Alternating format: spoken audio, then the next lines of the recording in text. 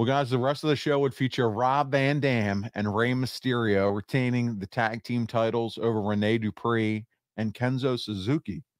Do you have any memories of Kenzo Suzuki? Any stories of him? No, I don't, man. But what a good kid, man. He Yeah.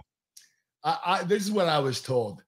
They understand English, but sometimes they pretend not to.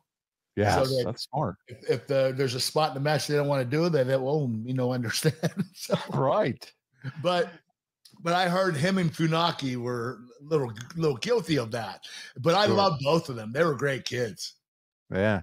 Well, the Bashams defeated Bob Holly and Charlie Haas. The Bashams, listen, they were really well regarded in Jim Cornette's OVW. How do they not succeed better? I don't know.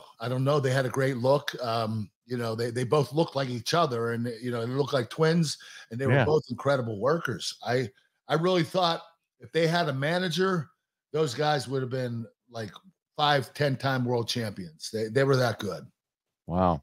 John Cena retains the U.S. title in a street fight over Jesus. Jesus. I know. I know it's Jesus. I'm having fun. But the whole John Cena getting stabbed angle. Talk about that. That was quite a story. You talk about typecasting.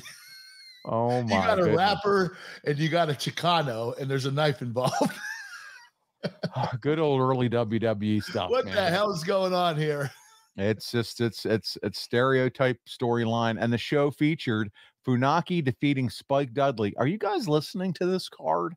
This card is Armageddon. In a little under 10 minutes to win the cruiserweight title.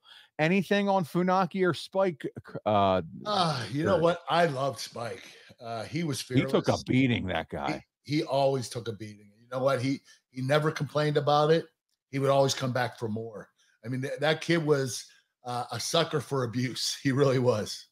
Yeah, he was, man, I enjoyed watching him in ECW before. He would end up in the crowd just being tossed around like a rag doll. Oh, my God, I know. A guy that could take a beating, and it would be Bam Bam Bigelow just throwing him into the fourth row. So there you go.